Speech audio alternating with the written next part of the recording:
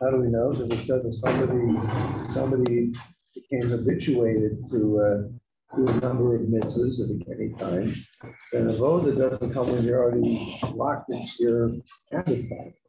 So if you do something, out of your habit pattern, then you're straining yourself, and you're working on awakening, you know what to see. I'm going to start seeing my own face. I can't make it. Don't look. I'm talking to myself. I'm forgetting my name. Sorry, I missed the wedding. How was it? Samson, Nathan, how you doing? Good. How are you? Oh. How's it going? Good. Good to see you. Good to see you. Good. Samson, nice to meet you. We've met before. Yeah. Okay. Are you sitting here, Vince? On? Where am I streaming to? You have any idea? No way to know. Okay. Go. All right. How are you? So don't you have to make an official? Samson. Once you get the official. Oh, you want to give the official introduction? I'm not starting this. I'm a guest speaker. Okay, I'll start the thing. You're holding the fort down, huh? Fine, good. Okay, just make sure I have here. How do you pin this one? This is a custom hat. Okay.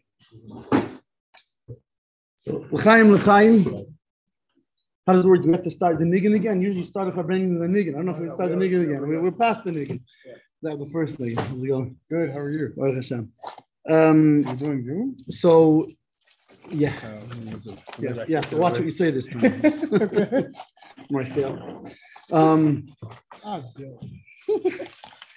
So, first of all, welcome everybody. This is a very special by the Rebbe this day, obviously. I mean, not just the arts of his father, but the personality of his father, really his parents, Bichlal, were such that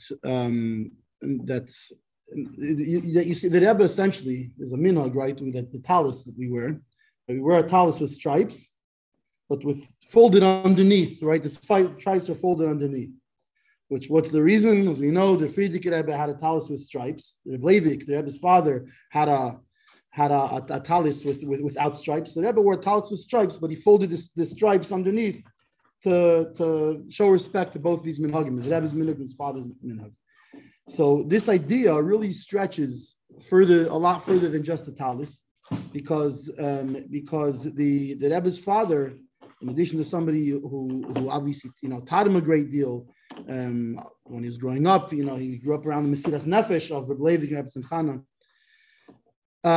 But also the truth is, we see in the style of the Rebbe's Sichos Mamarim, there was a style of combining things from different areas. For example, if it happened to be the Yom Milula of the yard site of a certain person, and there was let's say the name Levi Yitzchak, he would connect the name Levi and the name Yitzchak and connect it to the parsha, connect it to halachic things, connect it to kabbalistic things, etc.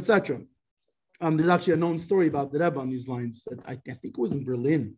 I'm not sure where it was, but they asked him to come Farbrengen. There was a group of people. They were not Hasidim. The Shamish of the shul, the Gabi, the Shamish, somebody was a Hasid. So they knew that he knew the Rebbe. This is before the Rebbe he was still the Ramash. Before he was the Rebbe. And they asked the Rebbe to come Farbrengen with them. So he went around the table, and he started by asking the first person, I think it was right, asking him his name. He told him what his name was. The Rebbe gave a whole, expounded on his name, al pi Chasidus, al pi Kabbalah, al pi halacha, al pi Torah, on all the levels. Then he went to the next person, and he asked that person, what's your name? Oh, so he told him his name. So he did the same thing with that person's name. But then he went and connected both of those names, how they're both connected. Then he went to the third person. Same thing, he expounded on his name, but then he expounded on how his name is connected with the second person and the first person. I think the Farbrengen started something 7, 8 in the evening. It went on till past 5 in the morning. It was so. And actually, they told the Shamish. He said, "Did you tell him who that all our names are in advance?" He said, "I knew who's coming, who's not coming." So this style was something else that's something that you can see in the Leibovitch's Hasidus and in his halachic works. This combining of Kabbalah and Hasidus and halacha so this was a time when that the Rebbe would put a big coffee. He would say, so I'm actually going to bring first a piece of a sikha. I'm not going to bring the whole sikha, just a part of it that I feel really is important, because one of the big questions when we come to a day like this is what is okay. It's something. It's a great story. It's a beautiful story. It's an inspiring story. This happened in Soviet Russia. What's the connection with me here today? That's really the question that we have to ask ourselves when you have on Yom Kippur is, in other words, what are we talking about for me right here, right now? So just to bring something from a Sikha Rebbe that I think really brings home that point of why this is something important right now. That the Rebbe says that the idea of Levi, first of all, comes from what is that Pami Love Ishi, that now my husband will become attached to me, which this is, of course, we know that on a higher level, the husband of the Jewish people is the Eibishter, right? And furthermore, we see later that this was the name that Levi was given, right? The son of Yaakov. But we see later that this was the Aveda, was the work of the tribe of Levi, right? Was to Hashem Nachalasam, the Eibishter is their portion, right? They did not get, therefore the Levites will not get a portion amongst in other words, when they split the land, the Nachla, the inheritance, they did not inherit the land. See that? Well, it makes sense because the Rebbe is actually connecting it to Parsh Sekev too. So, right, the Eibishter is their portion. But like the Rambam writes, that he says not just the Levian, but every single person, right? That what is it? The Ruach Nediva, what's it called? His heart was filled with understanding and emotion and Islavos, right? To that wants to become, that he gets motivated to separate himself from the world, not being, in other words, a slave to the world, and being instead a slave to the Eibishter. That he becomes sanctified like the Holy of Holies. This is from Rambam. Meaning, the Rebbe explains that every single Yid has the ability to be like the Leviim, to take on this quality of Levi. And furthermore, not just Levi in general, but like the Rambam says, the Holy of Holies, he's alluding to not just the tribe of Levi in general, but every Yid has the ability to reach the level of Kain Gadol. See, I say Kain Gadol and Yankala. Amazing. So it's something, huh? That was, what do they call it? A stage call. He needed the Kain Gadol, and he walks in. Meaning that what the Rambam is saying, that not only does every single Yid have the ability to be the level of the tribe of Levi, but every Yid has the ability, mamish, to reach Kodesh HaKadoshim, to reach the level of the Kain Gadol, which like we know, the Kain Gadol was totally and utterly and completely devoted to the service of the Eibishter. So that's in general. In particular, that continues, the Leviim, they encompassed two different things. What were these two things? One of them was the highest of Aveda. And the second thing is bringing it down lamata, bringing it down to everybody. Meaning that the Levi goes up, right? And it doesn't just go up and that's it, but there's a lots of a shuv.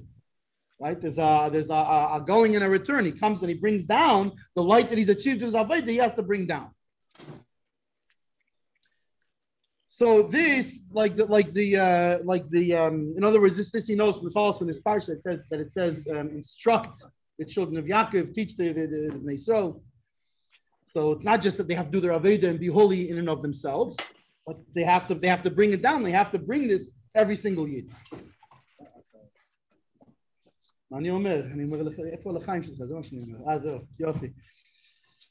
So the Rebbe continues that the Levi, that unsere Levi, so to speak, that the Levi in question, the Rebbe's father, was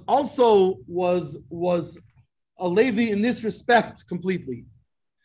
As we know that he was the Rav of Lubavitch. He actually had a smicha from Chaim Brisker, from the Rav in Lodz, who was another great guy. It was, and not only that, you can see from his works, even though not that many of them remain, but from the ones that do,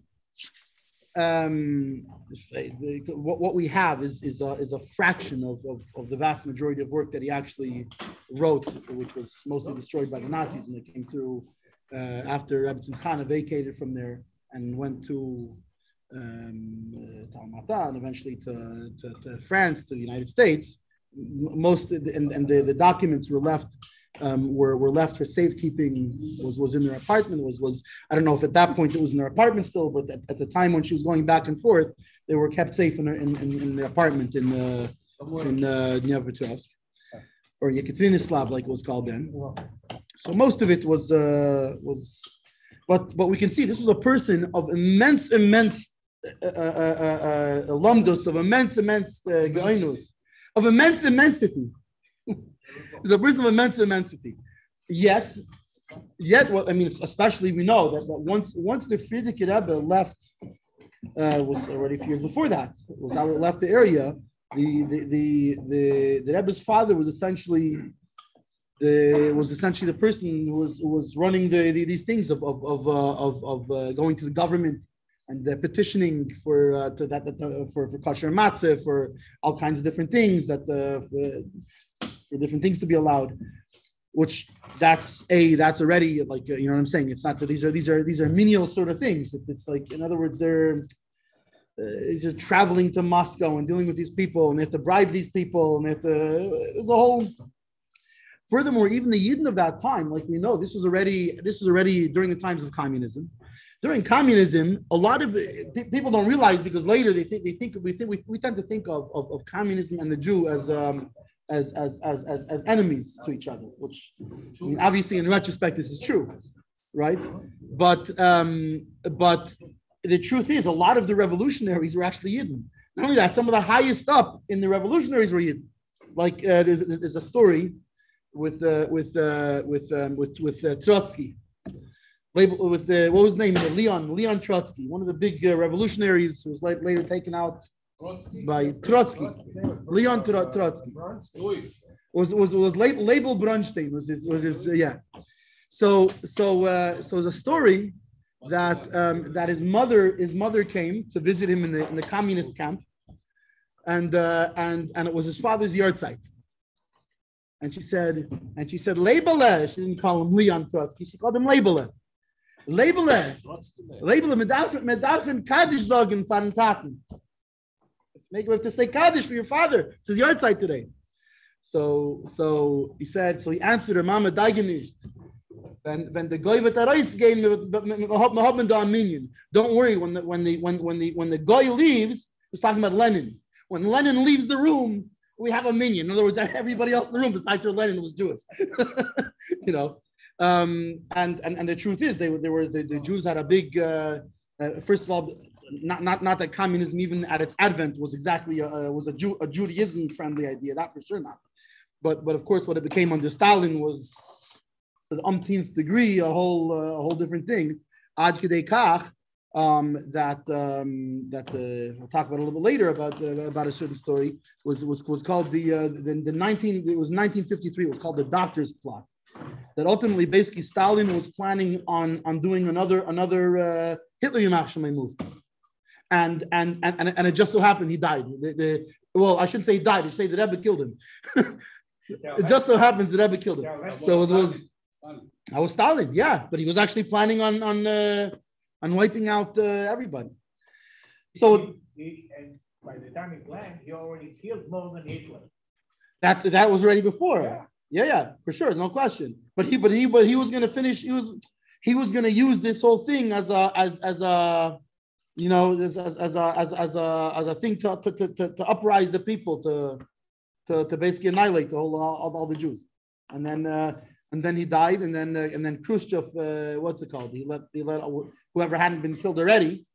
They let off, and not only that, Khrushchev used it as a. No, Khrushchev used this thing. It wasn't.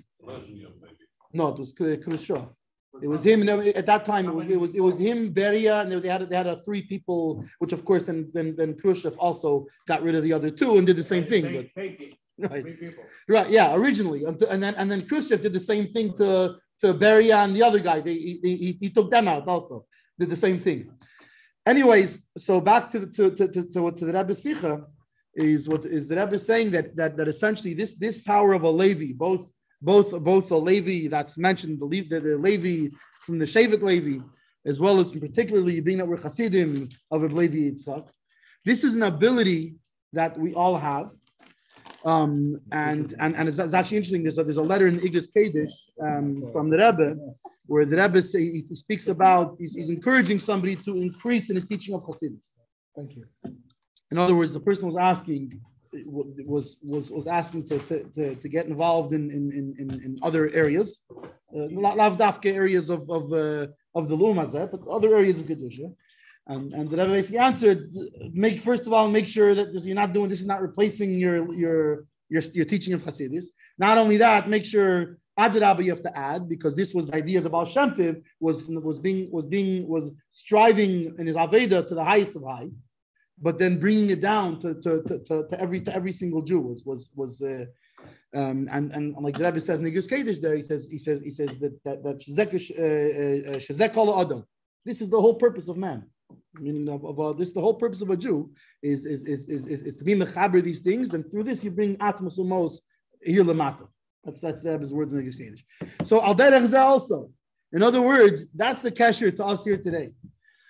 We don't have it's not the same physical situation in the Soviet Union as can be seen by the fact that we actually have water and popcorn on the table. I can tell you this was not the same situation that Rebbe had to go through.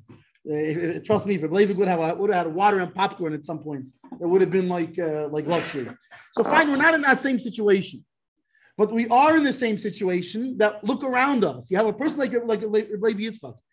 A person like him, what does he need to talk to simple people at all? But we see that he was constantly involved with people, not just simple people. There's stories, for example, of using the KGB agent who was Jewish to be the 10th by a chasna that he's going to report about. Well, in other words, things like this. And not only that, the people having the chasna, they barely knew. They didn't know much. They didn't know much anything. They were cut off from Yiddishkeit.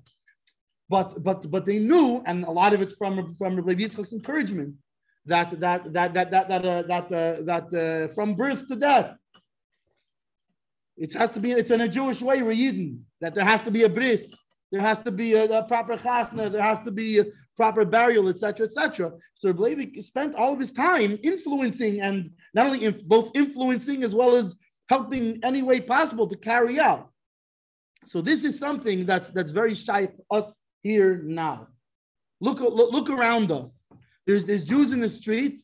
There's Jews who barely know they're Jewish, and in fact, there's ones who don't even know they're Jewish.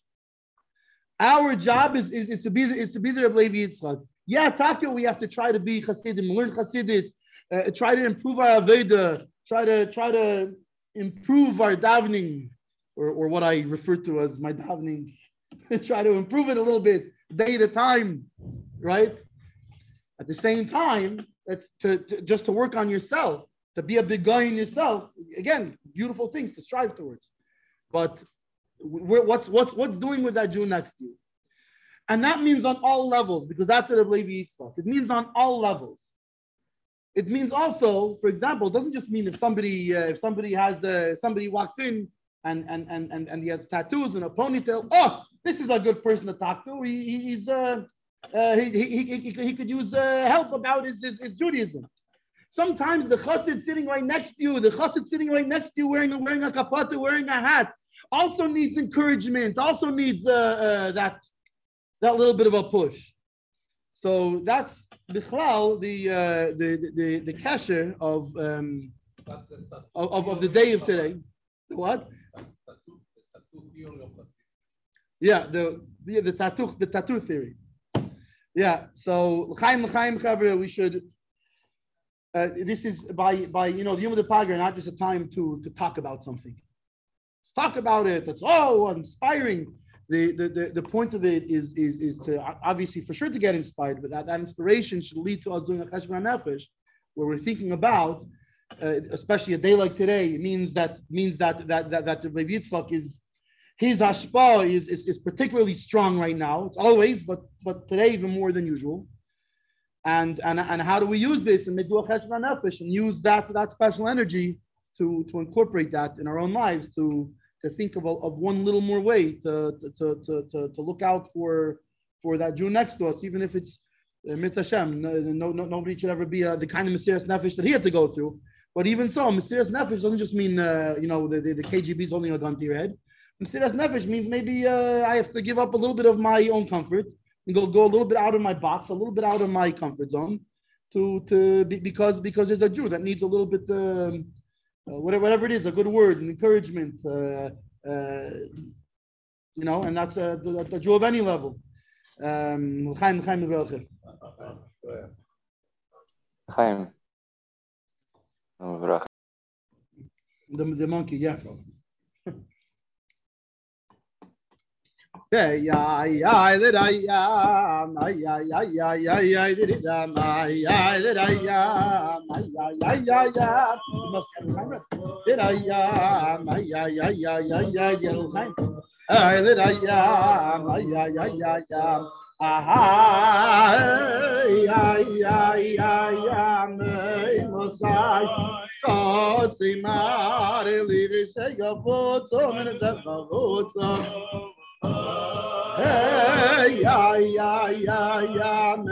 police. I want to see if anybody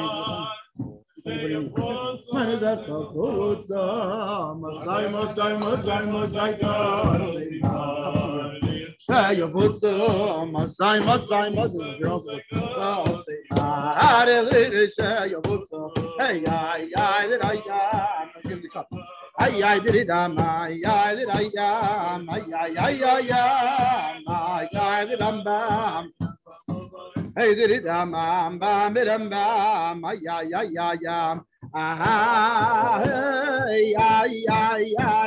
me, Masai, Cosimar, live your boots over the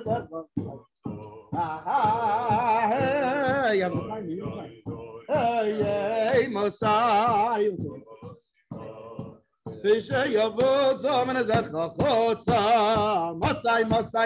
Masai, Kasema. Hey, Lisha, your foot so Masai, Kasema. Hey, Lisha, your foot so Hey,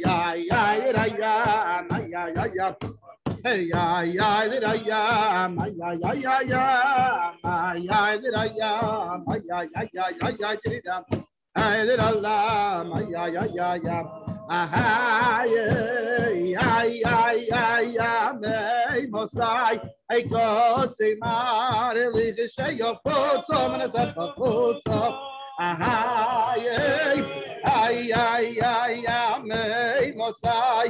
Cause Mary, share your foot, so many foot, so I must, cause Mary, share your foot, so must, Cosimar, I lay the share your boots all day. Hey,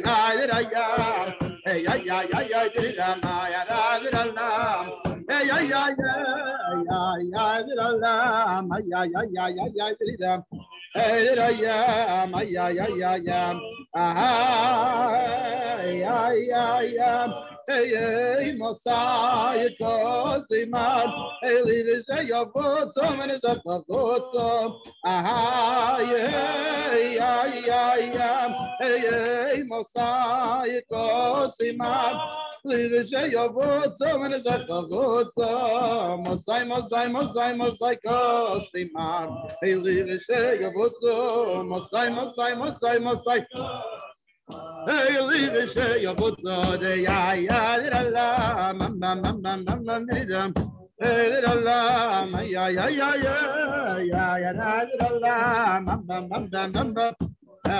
little lamb,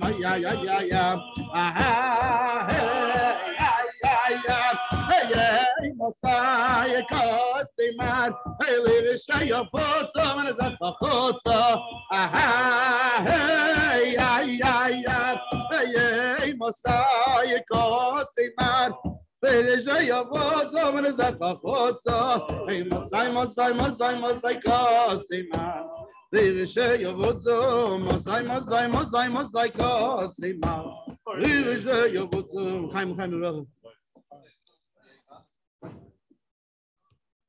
Chaim Gidon.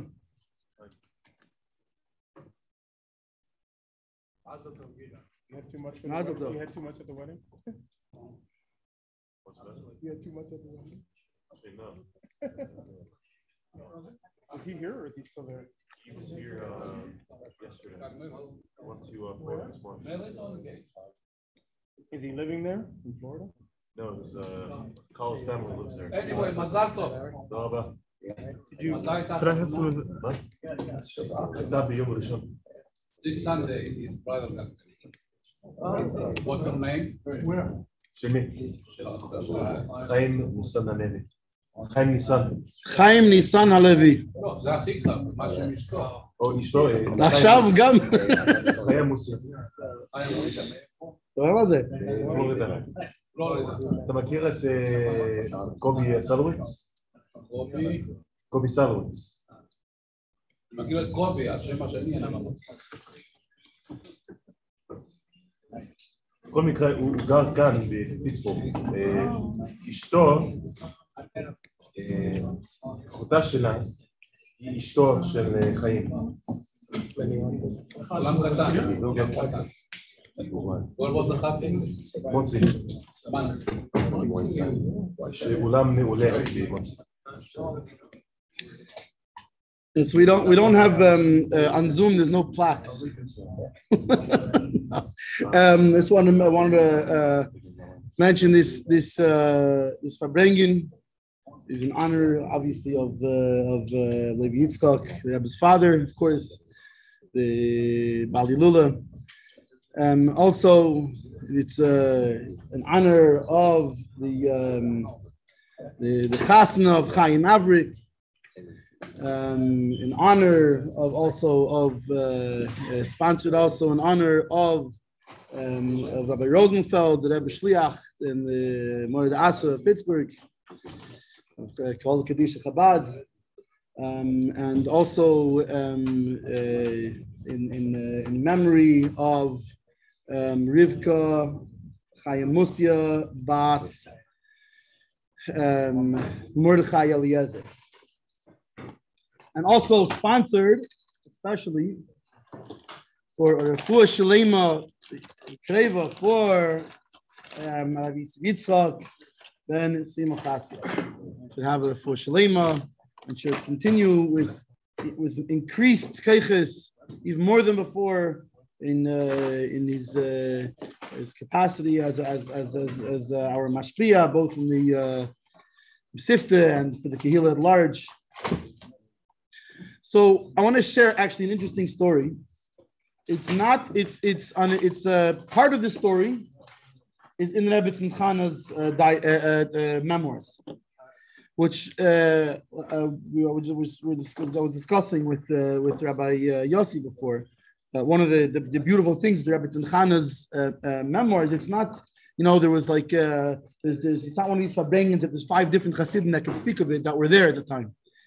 Rabbi Tzimchana was the only one who was there and lived to tell the tale. She was the one and only witness. So this is the only eyewitness account of really, in a deep way, of everything that Rabbi Yitzchak had to go through, and not only that, but just the insight that you glean from how he handled. She's very detailed about the situations, and when she paints the picture, it really gives you a feel for, Additionally, obviously, also it gives you a very big appreciation for Rebbe Tzimchana's Mesiras Nefesh, for her self-sacrifice, which is in itself something unbelievable that that a person could undergo this, and live to tell the tale. And not only that, but to walk out with the thought that at the end of the day it was worth it. The story it really, I think, epitomizes what we were talking about before, this idea of Rebbe Yitzchak, how he encompassed the stretching from the highest of high to the lowest of low. On the one hand, there were Rabbonim, and there were all kinds of Mekubalim and Goinim, people who would come and ask his input on stuff that's high level stuff that's higher than I would know how to explain what they were talking about.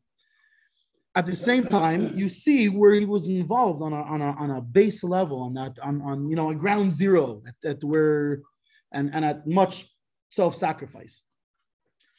So the story is actually a story about a poet who was a communist poet. He was actually somebody who spent a great deal of his prime raising funds to fund the communist army during World War II, and to fund the Communist Party and things like that.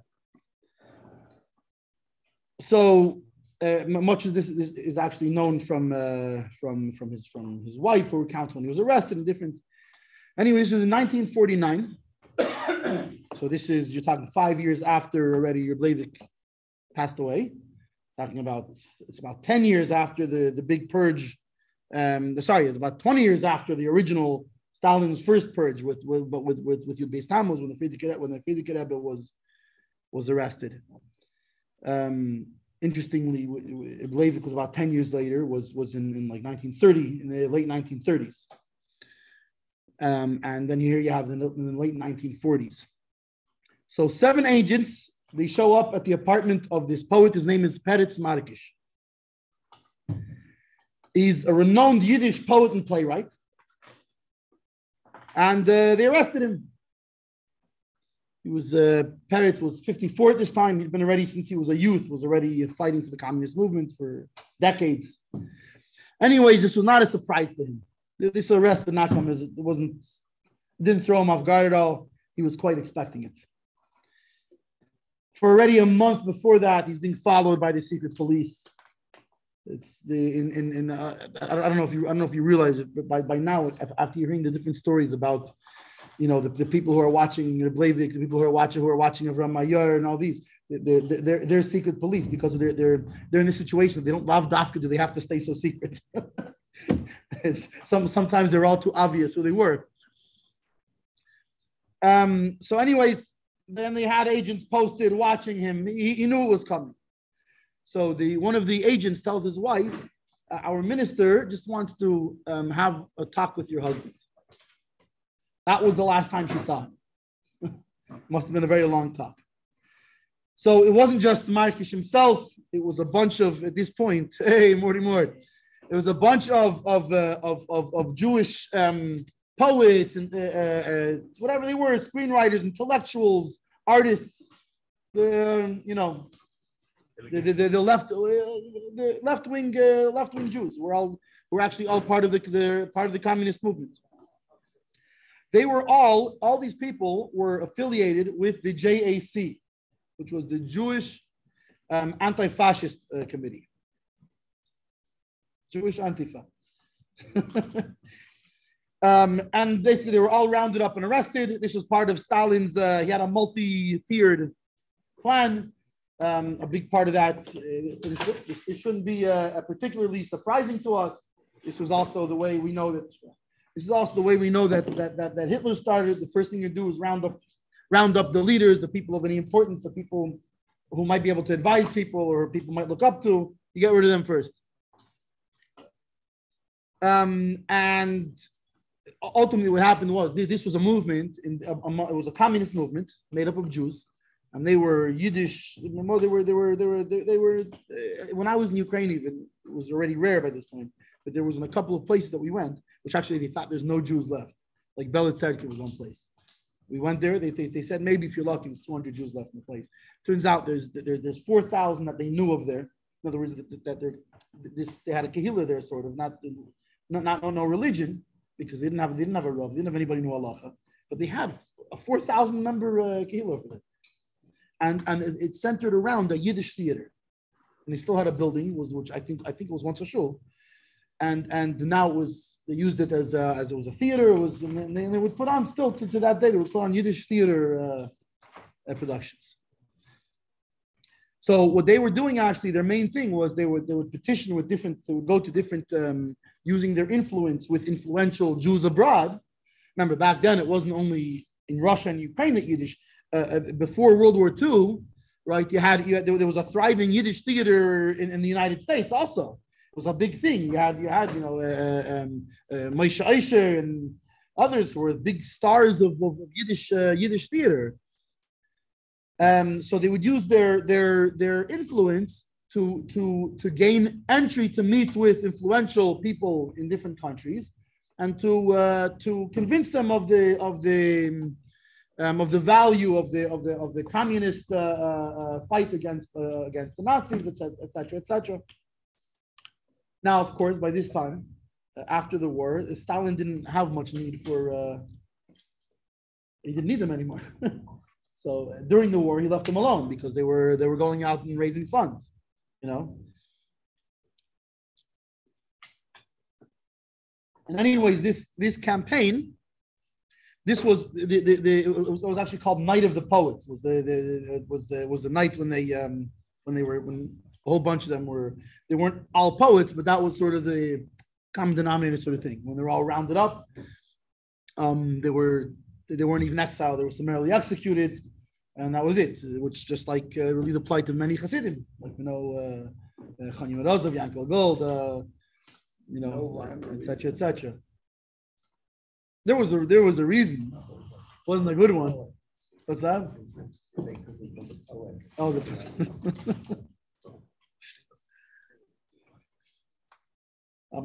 when I'm talking, my listening gets slower. I guess. I missed that. No. Usually I would have caught that, but I was thinking of the next word, so I totally went right over it. So, anyways, that was the beginning of it. Was that night, and the culmination was in 1953, the doctor's plot. Which what happened was basically they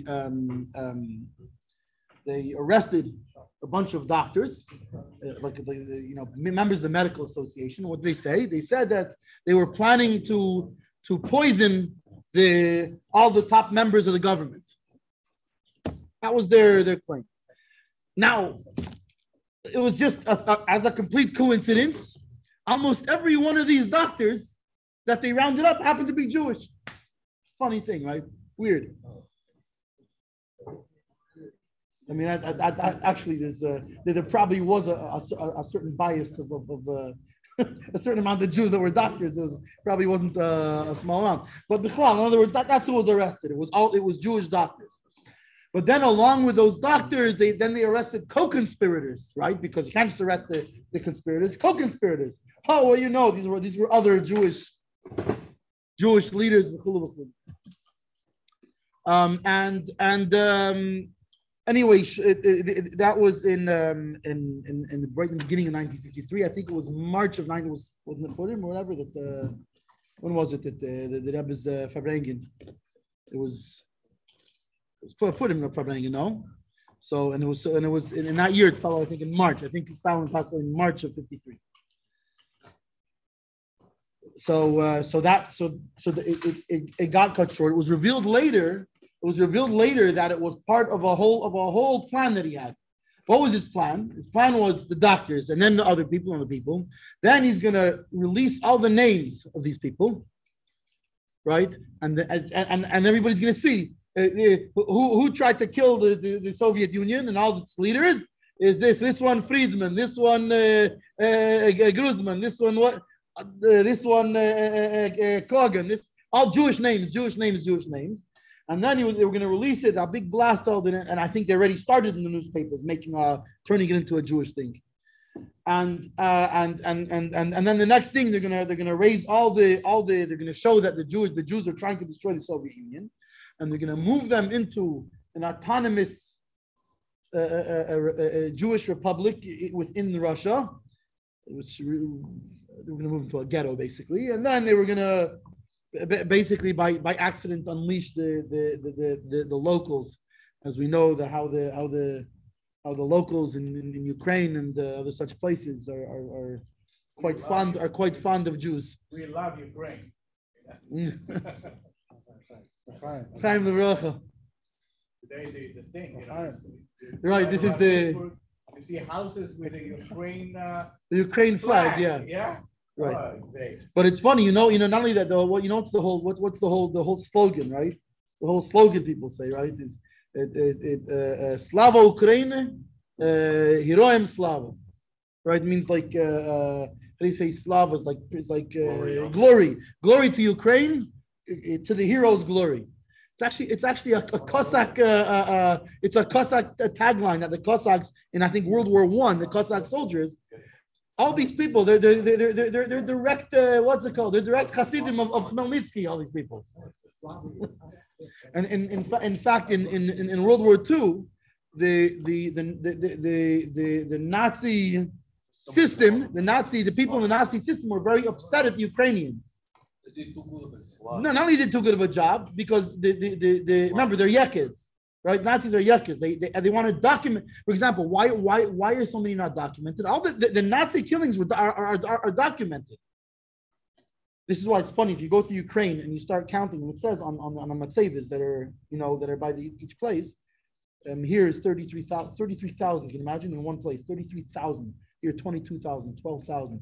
You start doing the math, and you quickly realize the 6 million is not 6 million is maybe on the Rishima, on the written thing. The number has to go much more up than that. The Ukrainians didn't even what do you call it? They didn't write nothing down. they were very messy. Anyways, that was the plan. Was then you unleash these people. We don't know what happened. It wasn't our fault. We couldn't hold them back. They overpowered the 3 Russian guards, and anyway, that was the plan. Was ultimately a complete killing of the Yidden. But anyways, so this Markish was right in the beginning of this. It was already in 1949. He was already arrested, and people started hearing about it. There was actually, remember, Jews from around the world. If you remember, what was his job before World War II? Why was he going around? Because he was a person with influence. That's why he was going around to open doors to get into influential people through particularly influential Jews he knew. So there was a lot of different there's people from here who went to the ambassadors and to the Russian ambassador, to the American ambassador, and all kinds of people. And they tried to get him out. So by this time, Rebbe Tzimchana got this report. By this time, this was years later. I believe Yitzchak passed away in 45. 45. I think 45. 44. Toshin Dalvin was so it would have been fine. Yeah, 44. Would have been 44 still. So this was after. By this time, Rebbe Tzimchana, after that, Rebbe Tzimchana ended up going to Paris, and then from there, the Rebbe met her in Paris. She actually had to go through a few different places until she got to Paris, and then the Rebbe went flew to Paris to go pick her up to bring her here. So anyway, so Rebbe Tzimchana got these reports in the newspapers, and she actually speaks about this. This brought to mind this something that she remembered about this Peretz Markish. So it was a few months later she started writing her memoirs, and she opens, "I'm not a writer nor the daughter of a writer. My desire is to record some memories of the final years of my husband, of blessed memory. I'm unsure whether I will succeed. Will I be able to put all my recollections in writing?" Let's not forget, it's not just a matter of there's some quite painful memories, of her husband's last years. Essentially, the memories of how the communists slowly starved him and made him sick to death. And secondly, will I have the peace of mind needed for such a task? Which, as anyone who reads these Zechrenis will know that they're actually, she quite beautifully succeeded at the task, and they're I mean, it's I'll tell you like this. It's sometimes it's hard to read at times. It's very, very heavy circumstances. You're reading it. It's and you can feel her pain and Rebbe Yitzchak's pain. It's sort of one of those times when you look at the Eibishter and go, and you're like, seriously, like we're talking about Rebbe Yitzchak, Rebbe Chana, like what? Hard to understand. Anyway, so she tells a story of this Markish.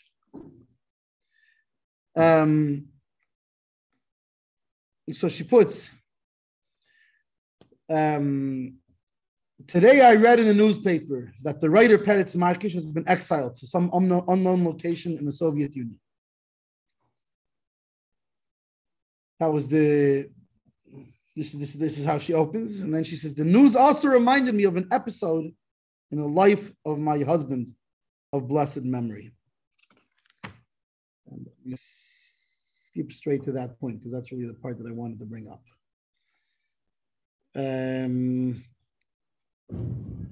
I'll just briefly give a little bit about, just to give you who Markish was at this point by the time that he came there. Originally, even within the Soviet movement, he was a hero, and he was not only that, he was encouraged to write in Yiddish because that was the whole point of his influence. That was how he had such an influence outside. Obviously, once the war was done, then not only was there no encouragement to write in Yiddish, but adrabah, there was a point that Stalin realized that at first, Stalin's original theory was as long as was that Jews are like other nations, right? If you wipe out if you take out their leaders, and you make them not allowed to do their traditions, and et cetera. So they'll speak, even though the people in Kazakhstan will speak the Kazakh language, and the people in Ukraine will speak Ukrainian. You're not, but you killed their. Later on, he realized that he realized he has to wipe out the Yiddish language. Lashon HaKodesh, so it was actually illegal, and we actually know during the time of the Rebbe's Chasna, right? So which the Rebbe and Rebbetzin, Levitzel and Rebbe's Chana were not at the Chasna. The Chasna was in Warsaw, so they were not at the Chasna. But there's a whole story how they made at that point the government had taken half their apartment and they split it. Right, they made a wall and gave half of it to other people, but they had a neighbor on the other side that had heard about the Chasna, and he opened the wall, and he moved out of his own apartment and told them they could have his apartment to celebrate as long as they need. So when there was a whole thing. There was a very emotional moments that are brought down about the Rebbe's father with his father and or was it his with his shver, I think. No, his shver and his brother-in-law. I have to look. The dancing was a whole beautiful thing that happened over there. So we know by that time that actually they petitioned with somebody and they got a special what do you call it, like a reshus, a special like an exclusion, a permit that the telegraph offices are allowed to receive. They made it for a 10-day period. They were allowed to receive telegrams in Lashon HaKodesh and Yiddish. In other words, they were obviously transliterated, but they were allowed to. In other words, usually you're not. They were by this point already. You weren't allowed to use. You weren't allowed to send a telegram in Yiddish or Hebrew. So and we know this because they got a special exclusion that for 10 days they were allowed to receive and send. Because they were getting from all over the world, they were getting telegrams for congratulating on the chasna of the Rebbe and Rebbe Chaim Mushkin. So, in other words, Yiddish was already not so popular, and they basically became they told him, listen, now you're just a writer for the communists. What's it called? You're writing, and he knew Russian. He knew to write in Russian. He wrote in Russian. Of course, it was It wasn't his whole. If you read the poems and the stories of the different writers like Shalom Aleichem, this and that, if you read them in the Yiddish, they're so flowery and beautiful. But not only that, it's not just that the language they use is nice, but they bring in all kinds of little sprinklings of of language from Gemara and from Shulchan Aruch and Jewish ideas. It's very beautiful things. So he took away his whole time. Now, by the way, he got a very nice apartment at this point, right? You be a good boy. They gave him a nice apartment. You're part of the respected poets of Russia, and we know that your work is good and creative because Stalin says your work is good and creative, and therefore all of Russia will accept that your work is good and creative. They better, right? It's funny because in his last period, in other words, it was already clear what's going to happen. He actually reverted and he started writing again and putting out things. In other words, what does he have to lose? He knew he was already. He knew he was a goner. It was just a matter of when of what. So, anyways, so this was during this period already. So in 19. This thing that happened that the Rebbe is going to start to speak about happened during this period before, when he was when he was a respected Russian, he was being a good boy and writing what they told him to write.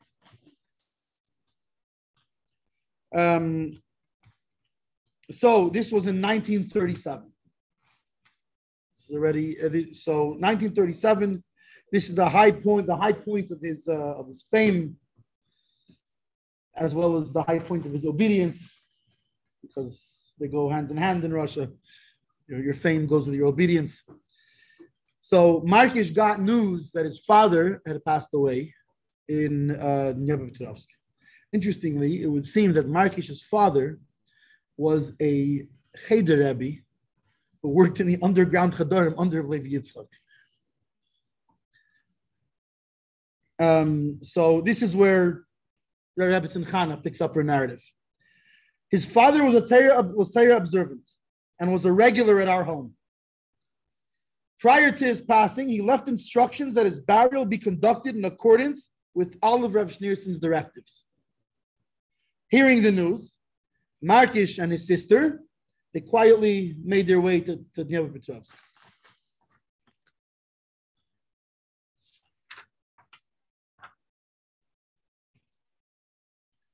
Where is this?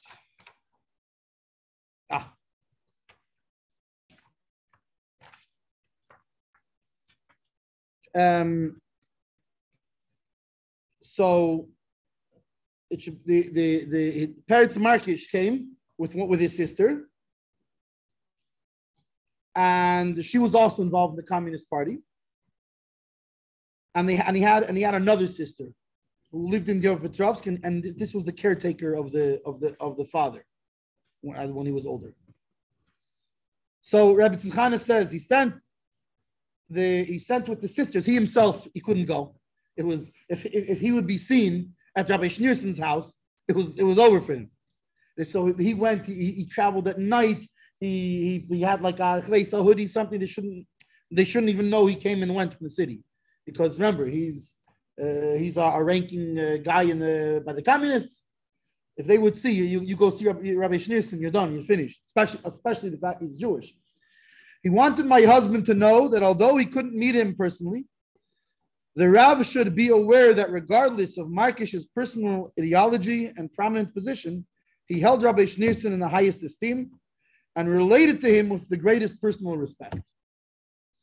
This was based on his own experience and on his father's frequent letters to him, which made a deep impression on him.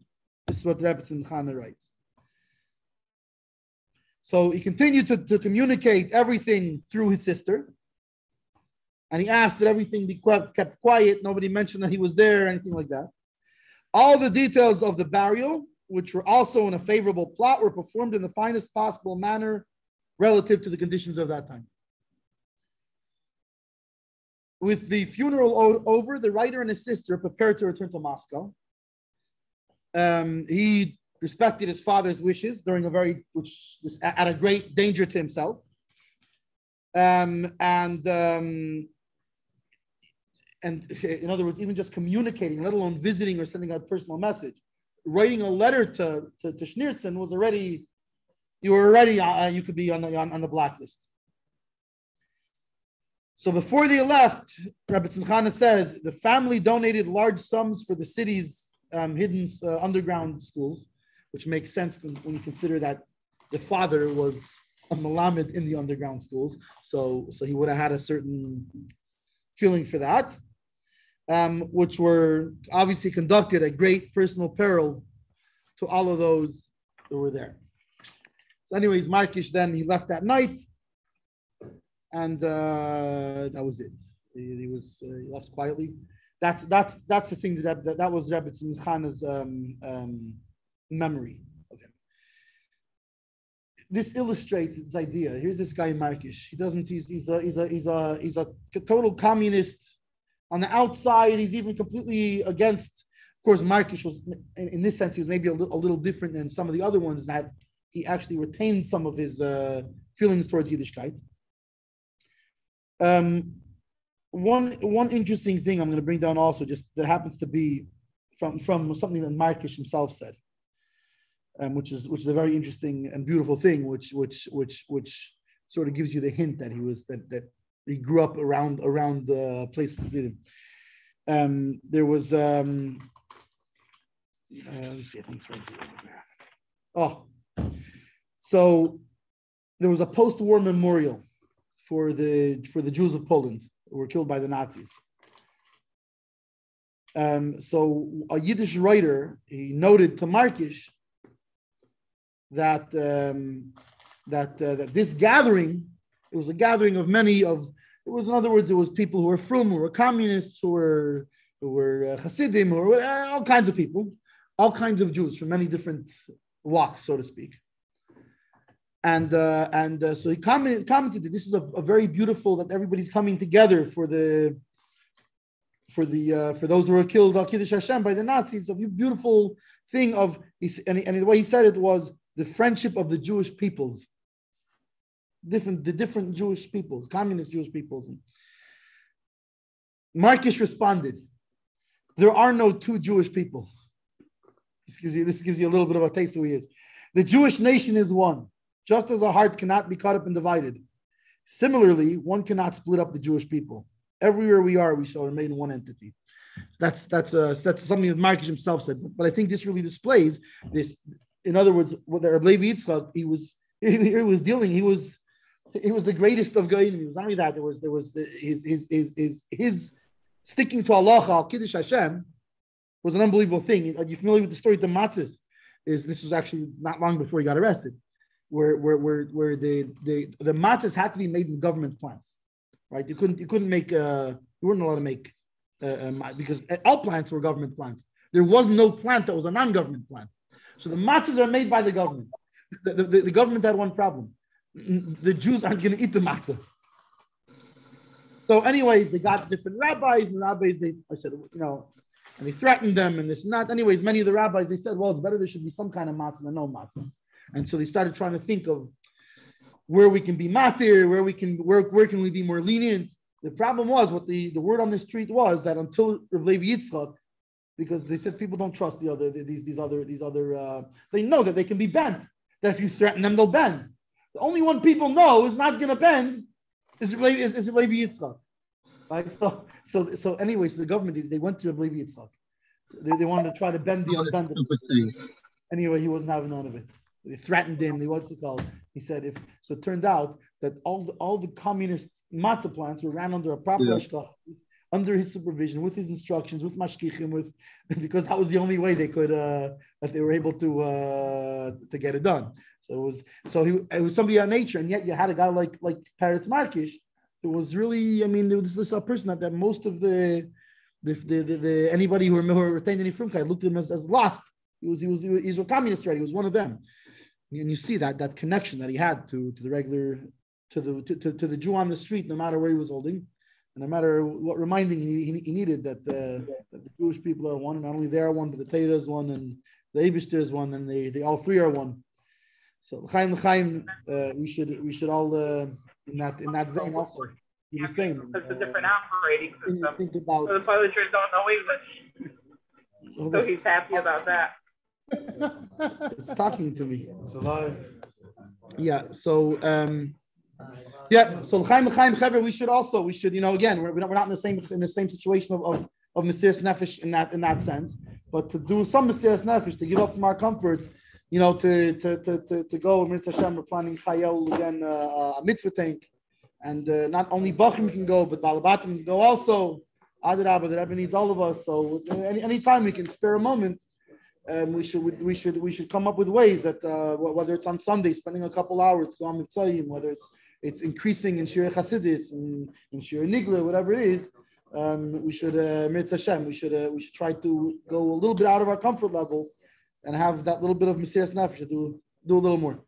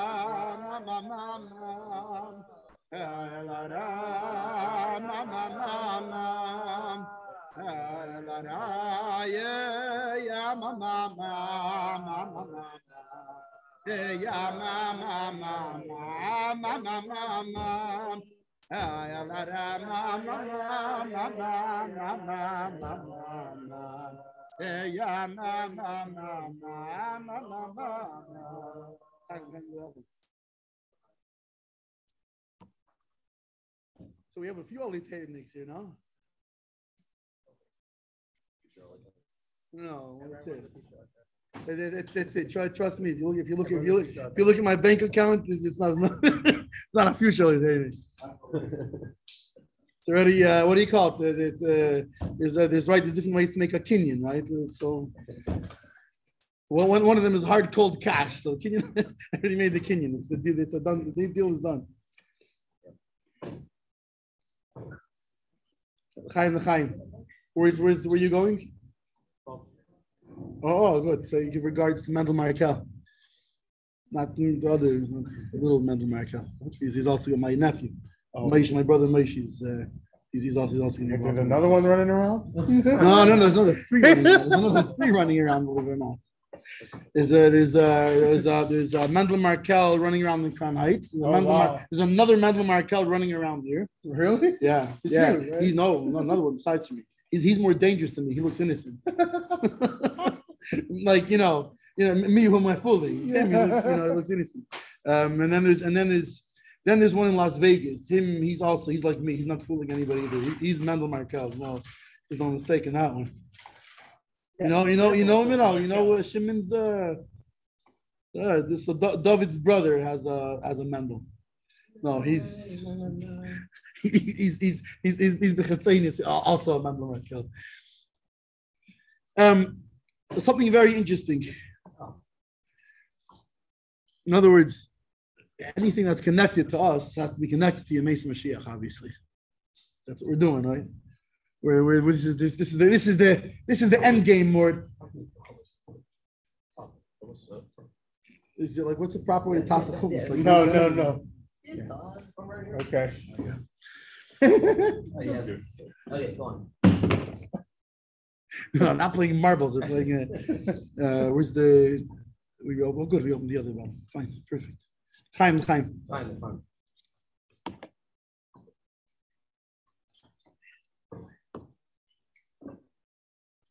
So there was an instance when there was the what do they call it? Like what's it called when they come around and they do it here also. They sent me letters that they sent me letters telling me they'd arrest me if I didn't tell them if I told them I'm a Native American or not or something like that. Oh yeah, that's the one. They told me like, are you a Jew or an Indian? I said, oh yes. That is. They said, are you a Jew or an Indian? I said, that is correct. How did you know? So anyways, there was a census. And the census had certain questions. It was different than a United States census because it has a different goal, right? A census, I think what a census is. A census is basically a rigged questionnaire that helps the government make a case for what they're looking to do. So here, what's important to them is economics, right? Here it's economics. Because in America, if you want people to schweig and do what you want them to do, right? It's in Russia, they had one way of doing it, right? Do with a club, right? And the Russian way, by the way, I think is cheaper and more effective, to tell you the truth. But yeah, because like for example, in America, like they're not even taking a dent out of Rabbi Kunin, you know, they're not even starting to. In Russia, they put a challenge for it at least. Here, what do you do? Here, the same thing. How do you control the people? You make they watch a football game. You make sure their car has leather seats, right? You make sure if you want them really happy, then the toilet has leather seats. So everything here is economics, right? It's economy.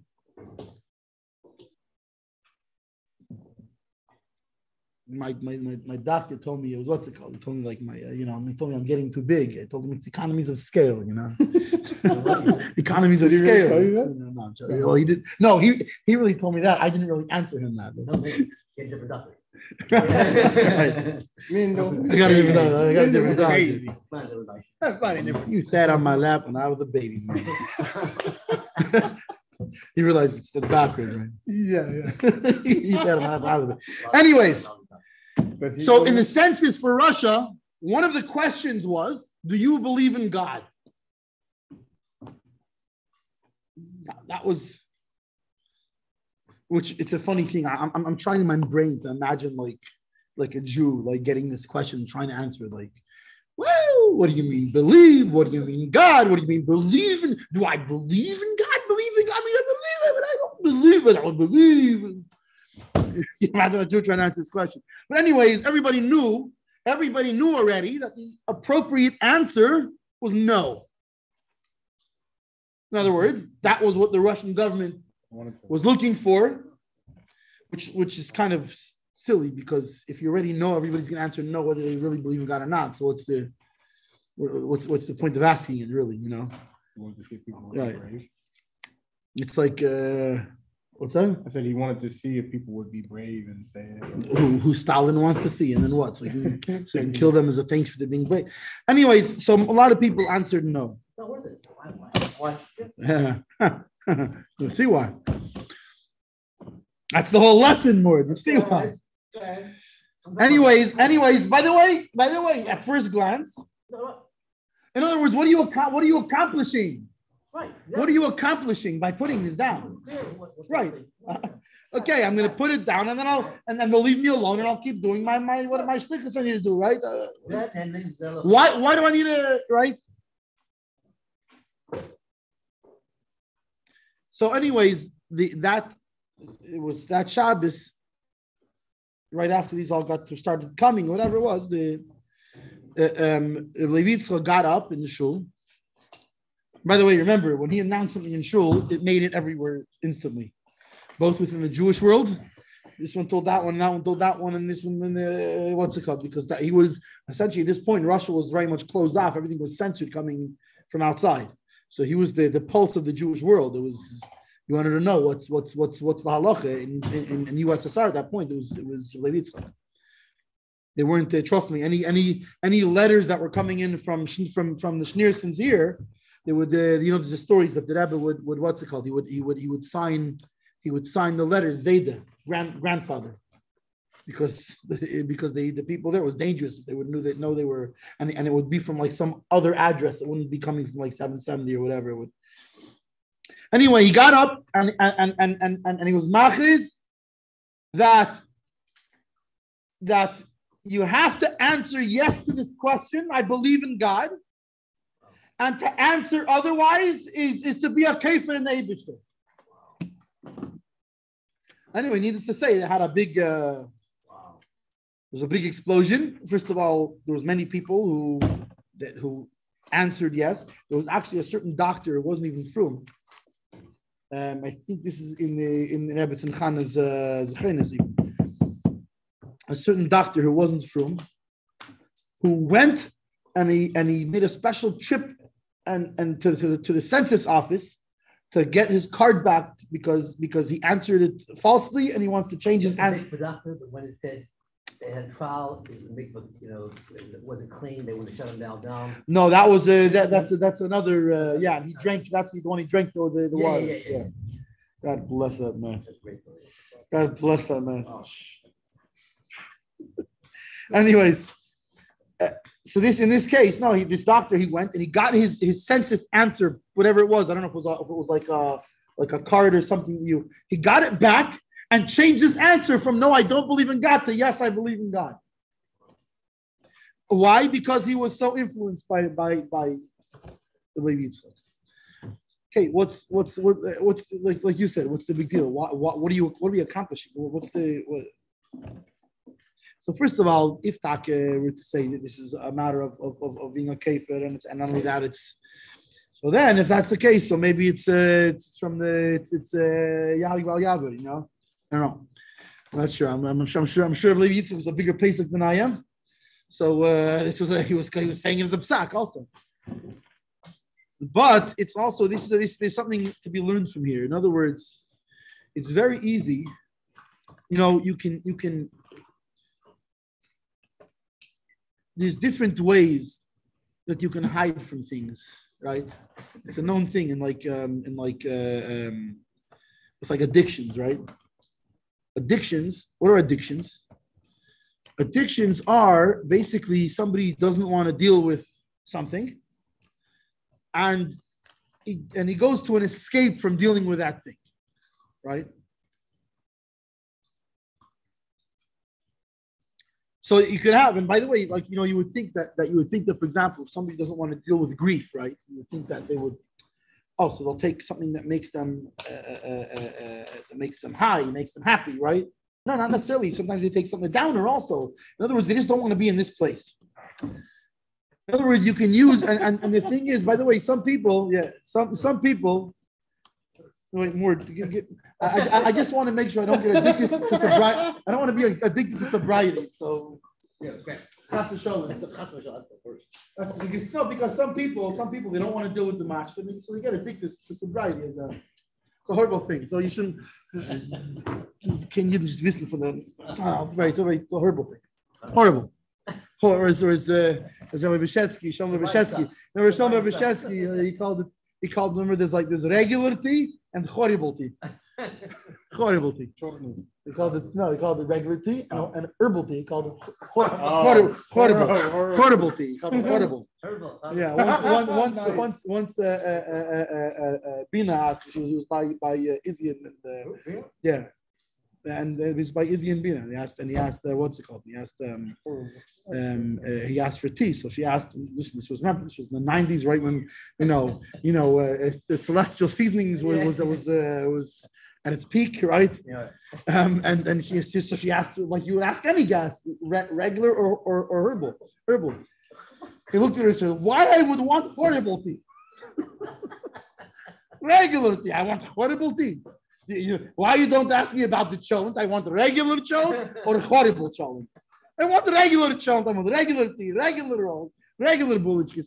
Anyways, so how do we get to that? Chaim. Yeah, we were talking about Chaim.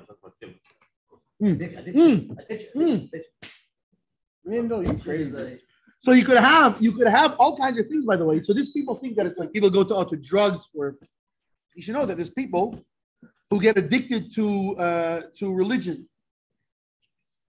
because of addiction. By the way, it's not a good thing. In other words, Shay's Taub actually deals a lot with addiction. Yeah. Somebody asked him what's I think it was Mayor K. I think it was like a talk of Mayor K or something. Yeah. But anyways, he asked him what's the difference between fantasy and faith? Because based on how he described something, like he said, wait a second, what's the difference between fantasy and faith? So Shay's answered a beautiful thing. He says it's very simple. He said they're almost identical. They can be mistaken very, very easily. He said fantasy is something that helps me escape a problem I'm dealing with. Faith is the thing that helps me face the problem I'm dealing with. The very slight. In other words, religion could be, in other words, let's say, halacha and neglavas and this and that and whatever. And why? And you can have somebody who's, for example, you see this sometimes in like recovering addicts, right? Where they get into, by the way, I'm not saying that keeping halacha, in a very solid way is a bad thing, right? Covered for OCD. But I'm saying, but not only that, but it's Kia mitzvah hazais asher anechi mitzavecha. It's not just Kia mitzvah hazais because this commandment that I command you. The whole point is who's commanding you this commandment. The whole point is not just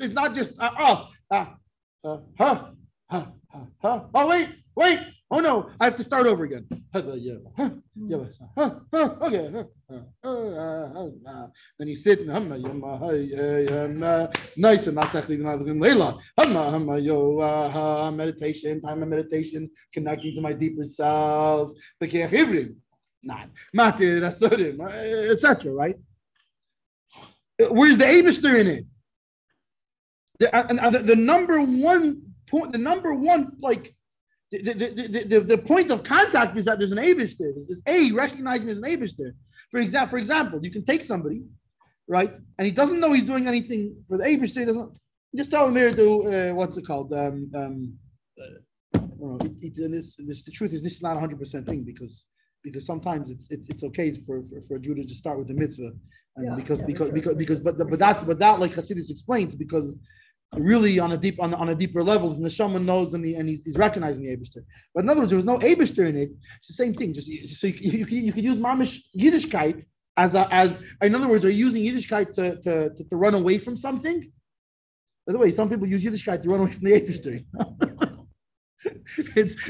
The whole point is wait a second, it's an Eibishter.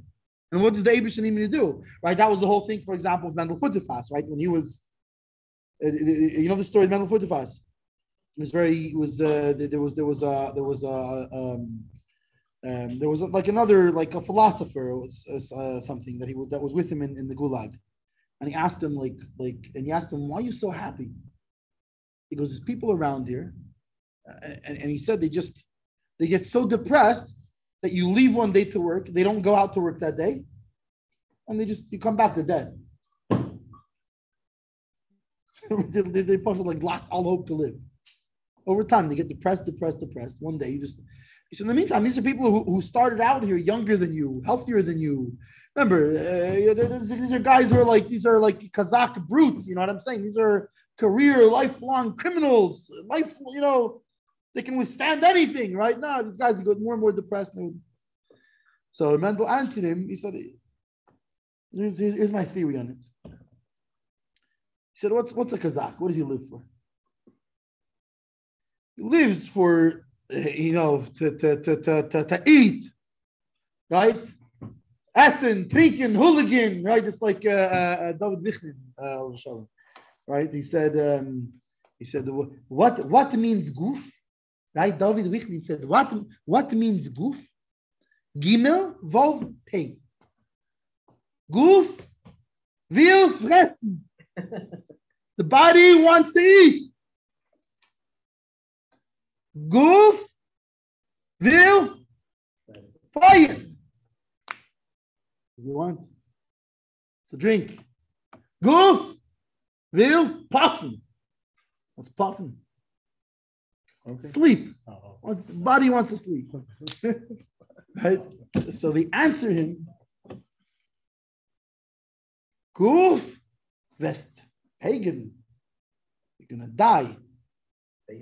Yeah, you're gonna die someday. But it's like in the Gemara, it says that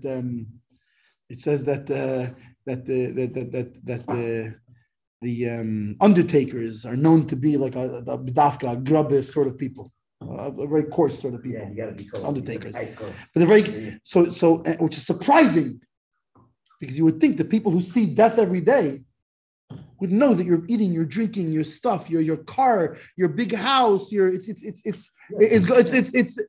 look, here's this rich, they're saying rich people dead every day. What's it gonna amount to? So this is the answer you tell them, right? Goof, that's pagan, you're gonna die. Pagan is die? No, it's like a pagan. A pagan is a corpse. I'm saying the word pagan. It's a cross between Hebrew and Yiddish, actually. Like pagodim in Tanakh is like pagodim. It means corpses. Yeah. Oh, there you go. Oh, beautiful. There you go. That's right. In Texas, everything is big. Brachas, everything. So it's a mix between pagan and Yiddish. It's a Yiddishized. It's like, how do you call it? Like we're pagan. A person doesn't believe in anything. Pagan. No, that's I don't know. Maybe. See, Rabbi Yodel all of a sudden would have liked this. He was very into that. I'm wondering. Anyways, you're gonna die. Body wants anyways. Doesn't care. That's a Kazakh. So he says, what happens? Kazakh. Kazakh, a Cossack, yeah. Kazakh. These were most of the guys in the jail there. They were hardened criminals. A lot of the criminals, they were the Kazakhs. They were the Kazakhs. I won't say it too loud. It's what they call it. It's what they today are known as Ukrainian nationalists. Guys. You know, the guys with the yellow and blue flags. It's them. Some for Russia, some for No. But I'm saying, but the actual Ukrainian national peoples, they're and not only that, who's on their bill is Bogdan Khmelnytsky, Alain. Anyways, it doesn't make any difference right now. But these were the Kazakhs. These are bad. Typical Jews. All Ukrainians are bad. Can we say that? No, not all. Not all. There was not all. There was this one guy, Andre, I know, it was really nice. But other than Andre. And I suspect his grandmother was Jewish also. There was a guy in Dervetrovsk in the what's it called, the shul. He would come. How would he make his money? He would go to all the Americans and they'd come in. He would recite poetry to them. But you know, there's like, you know how like there's Gummel and Hummel, Hurevich and Gurevich, right? Why is they're cousins, right? Hurwitz and Gurevich are cousins. Why? Because it's Gurevich and Hurevich. It's a different pronunciation. The Ukrainians pronounce it G, right? It's a letter like that. Oh, really? Right? It looks like a backwards resh. It's G, but they pronounce it H. So like my mother-in-law, for example, she also says like halodn instead of galodn, she's halodn. Because they're okay. Hummel is Gummel, same thing, yeah. So he would come and give us this little guy, little beautiful Jew, would come and say, good morning to you. Good morning, I'm glad to see you. My father, English teacher, small town Russia, and then he would follow it up with, he would have for each season a different thing. Either he would have like a wonderful sun of summer, or you would have white snow of Russia, or beautiful green spring. Like, and then he would say, may I have one grivna, please? One what? One grivna, please. One Ukrainian dollar, which which even though now that's worth about, I don't know, 14 cents or something, was then worth about 25, 30 cents, depending on the week. Yeah. Hrivna. So anyways, what's a Kazakh? That's what a Kazakh lives for. So they bring him here. They take his eating, right? Oh, someone's here. Someone's in the door. Someone is fresh. In other words, he wants to fresh. He can't express it. What's it called? They're puffing. He can't puffing. They don't let you eat. They're not letting him drink. You're not. There's not sleep. Nothing. So he has nothing left to live for. So a person who has nothing left to live for, he's going to stop living. Just what? It takes his body a few months to get the memo, right? His body gets the memo a little bit down the road. And then slowly but surely, in other words, he has nothing to live for. His body is like going, wait a second. Like there's a lack of motivational signals coming this direction. It goes. Who needs this? Right. Right. Who needs this? So Mendel said, on the other hand, he said, I'm in the same position I was before. Hey, look at him. What do you mean you're in the same position you were before? He said, what did I do before? So if you know, remember what did he do before? You go to shul, daven, and chasidis. Then you would go to his workshop, right? What did he do in his workshop? He would forge passports. This is how he would get Jews out of Poland. He was involved in there was a whole thing. The Rebbe was involved in. There was all kinds of people involved in this thing of getting Jews out of Nazi invaded lands and things like that, or whatever it was. So he would do it by forging Polish passports. So he said, what did I do before?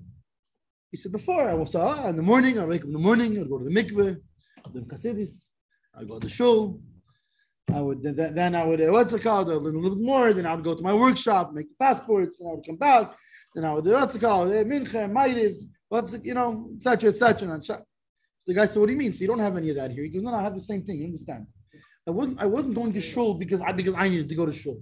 I wasn't learning Hasidis because that was my what do you call it? You know what I'm saying?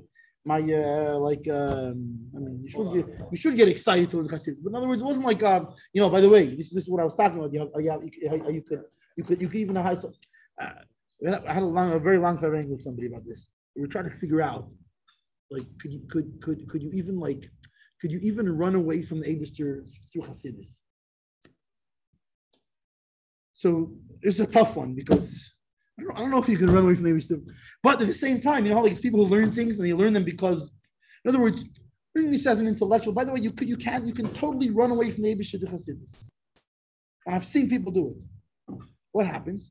They get caught in the intellectual way, and depending, there's like different mamarim from the Rebbe, different even sichos from the Rebbe, like some of the Rashi sichos, you have to keep track of 19 different things going in different directions before they come together. What you're saying, that's the lishma.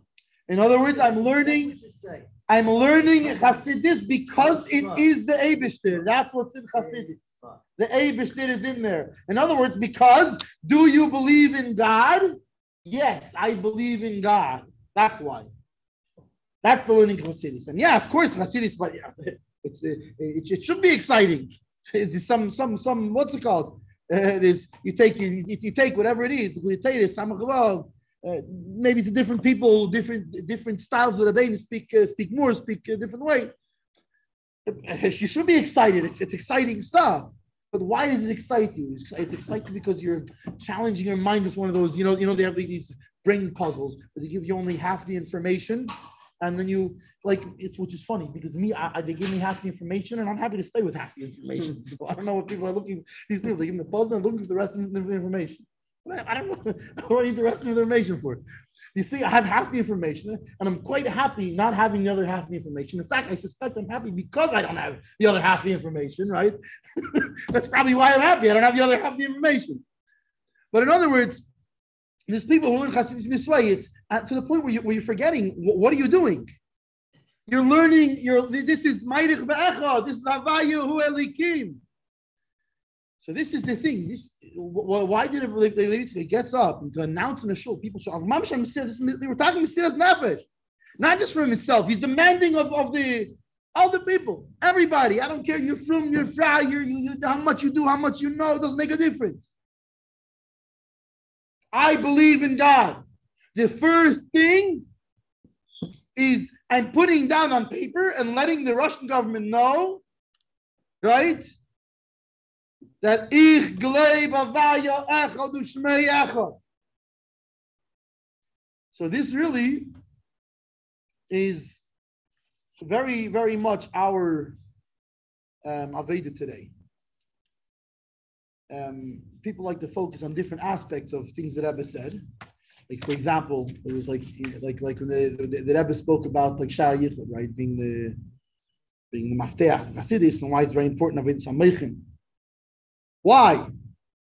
Not because it's a thing into itself, but because it helps you understand the good dictator and it helps you understand some of it. Because the whole Aveda of today, what does it mean Aveda Sameichin? As opposed to before, was Aveda Salev was Aveda for years and years and years and years, for hundreds of years. And then the Rebbe announced that the Aveda now is Aveda Sameichin. Doesn't mean intellectualizing. In other words, I should stop being excited about Hasidus. I should stop being excited about Torah mitzvahs. I should not become an intellectual. Like, I'm putting on this too because you see when I'm putting this on it, something in Yachzilus and no, Adrabah. The fact that you know that should make you more excited. So, in other words, what's Aveda Sameichin? Aveda Sameichin means that it's Yedias Havaya Echad U'Shmei Echad, and that means knowing in a specific way. Do we know what in the same Yud Ki Vav Ki? Do we know the difference between Yud Ki Vav Ki Law and Yud Ki Vav Ki Tata?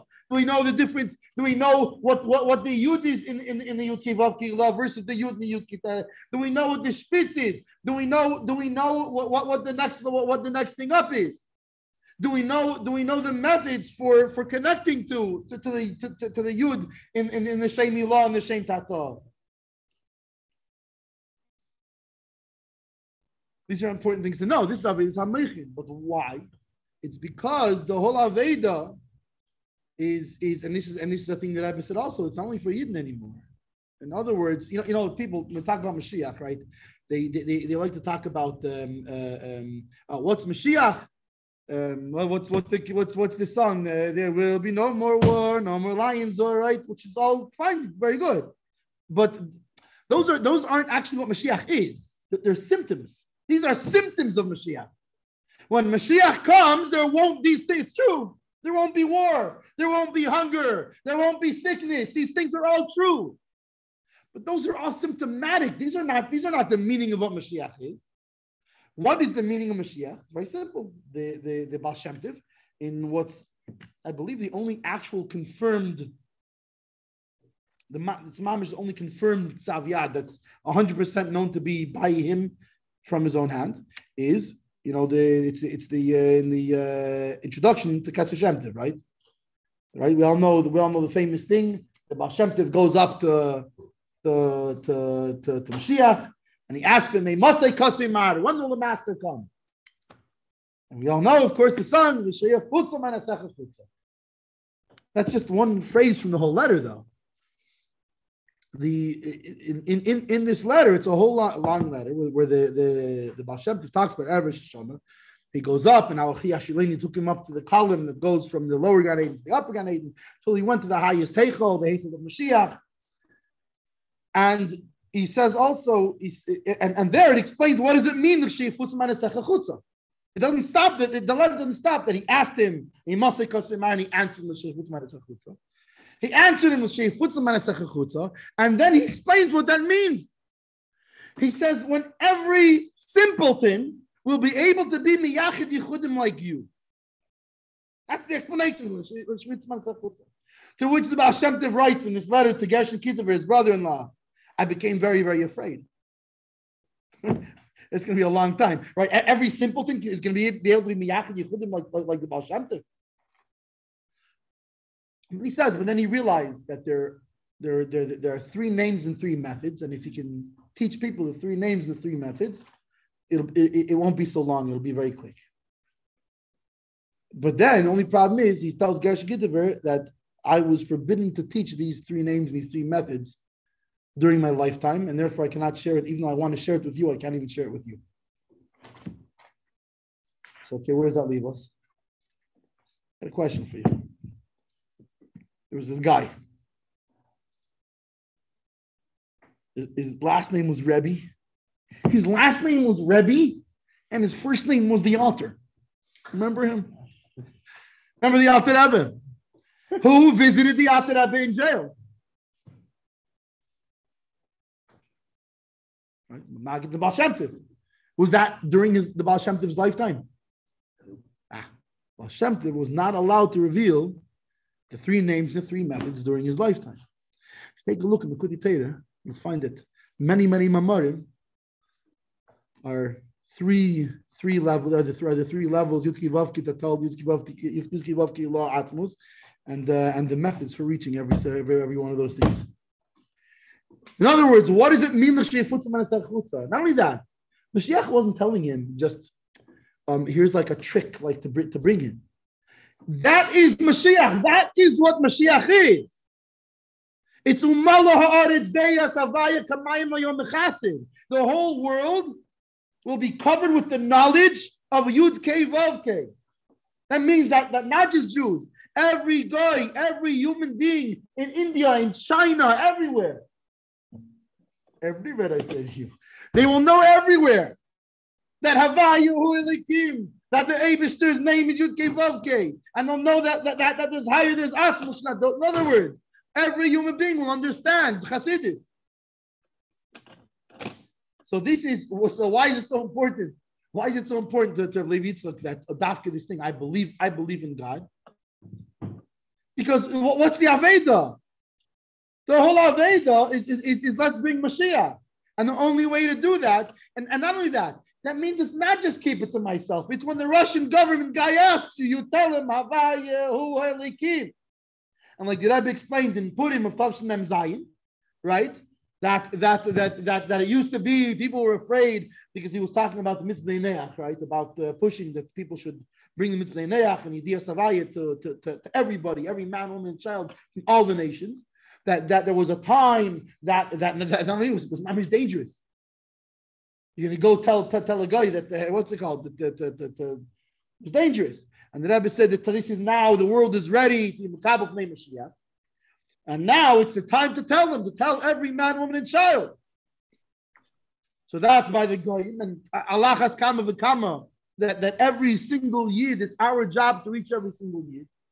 And yes, we need to continue to to put tefillin, to put up mezuzahs, and yesterday to even more.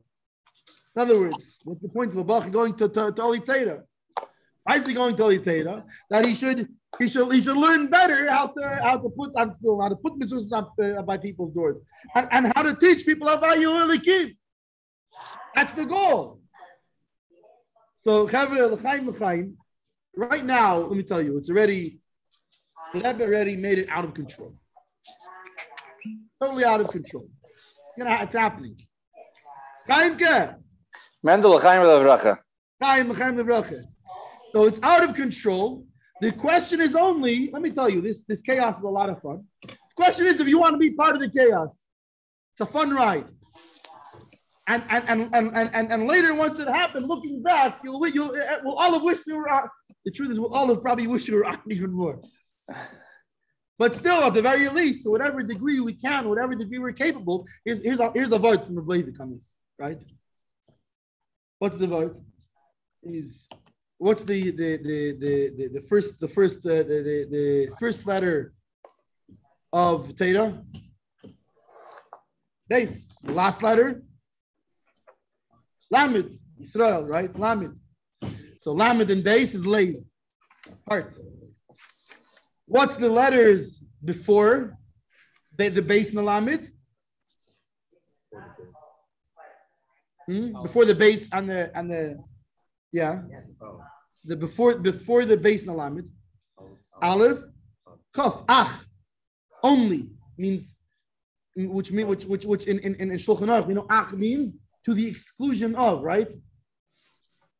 What's Ach? Aleph Chof Ach, to the exclusion of. What's the letter after the base and the Lamed? Gimel Gam. Gam is inclusive of. Meaning, Echad HaMarbe ve'Echad HaMameh. It doesn't make a difference in this particular thing, because by the way, every single human being has certain areas where they are better than anybody else in the whole world of this. You're here. If there wasn't something that you're better at every single other human being in the world at, you wouldn't be here. Like me, you should see me blow my nose. Nobody, no. But seriously, but everybody has, and by the way, with one person that might be like a certain charisma. With another person, it's an intellect that's capable of copying very deep things. Every single human being. But at the same time, the bottom line is, like right now, for example, let's say a mitzvah tank has to come together. The question is, how good am I at putting duct tape on? Doesn't make a difference. The bottom line is whether you have more and or you have less, right? So what do? Through Teda, well, you focus your abilities to the Eibishter, and in other words, you could think. And by the way, there's even within certain things that a person can have like a big plus and a minus in it, right? For example, let's say like someone right-brained. Someone what? Right-brained. It means that this half of his head was cut off. No, someone right-brained. I'm very, very right-brained. So I don't read anything like.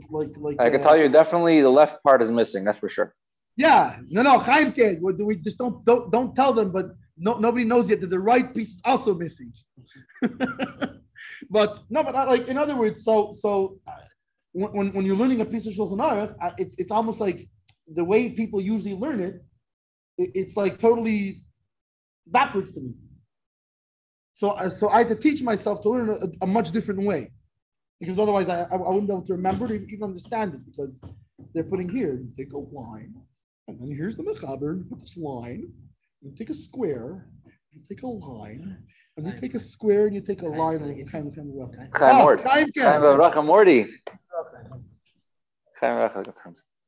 you take a square, right? It doesn't work. Here's the thing. So for many years, I even decided I can't learn. I can't learn the what's it called?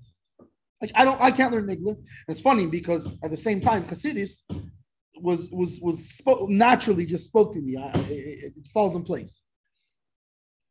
Okay, but so what? So it means you shouldn't learn Nigla?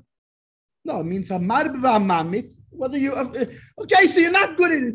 Again, so it depends. You're learning it for the Abish, you're learning it for you. The Abish says learn halacha. First of all, from a practical level, you got to learn halacha. You know, because I don't care if you're right brain, you still have to wash your left hand during Nagubasa, right?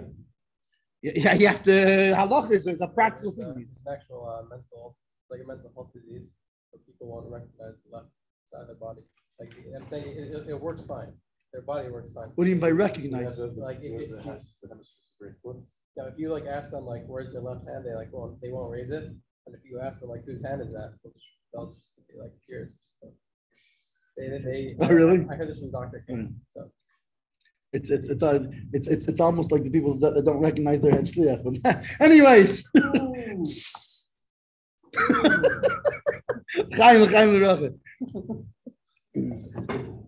Anyways, so but hamar b'hamamit, and by the way, so you go to yeshiva, right? When you go to yeshiva, you're going to find this thing a lot, right? There's going to be the thing that speaks to you, right? There's going to be the thing that maybe doesn't so much speak to you, right? Like for me, like Shmir Zmanim didn't speak to me. For fully sometimes didn't speak to them either. But right, Shmir Zmanim. Okay, that's not, well, who cares? Who cares? I'm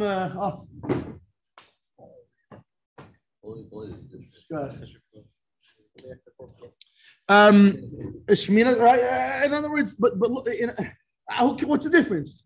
So I come late, so what's the call? No, but I'm sorry. But you're in a time Mimim that have a month. This is the not just this is the system. It's not a matter of a communist thing. It's a matter of it's good for you, and it's good for you. Why? Because it doesn't make a difference. You're good at it. You're not good at it. Because what happens if you come into what you're good at and what speaks to you naturally, to what you understand easily? Okay, then I'm sorry. Then you're doing it for you. You're not doing it for the Abishter anymore. Then you're an addict. That's what you are. What's wrong with that? In other words, you're taking the path of least resistance. There's a story. There's a guy, Stauber. So I remember him when I was a kid. He was Stauber. I think David Stauber. It's on the gem things. I remember when I was a kid in LA. His son was his son was Tzvi Ratner Stauber. Was my class. So he's talking about that he was going into the Rebbe. He didn't even care he was just going in because his wife was going to the Rebbe and his father-in-law. So he was just going to facilitate whatever, and they wouldn't let him in. They said, "No, you have to write something for you have to Fine. He didn't really have any questions, but finally, he had this one question that from many years ago that still really bothered him. So he put, why does the Eibishter insist on all these little things? If he's such a great Eibishter, he couldn't just overlook some of it. Think about it. He's an Eibishter. He's such a big Eibishter. Not only that, he's so high, he encompasses even Tevarah.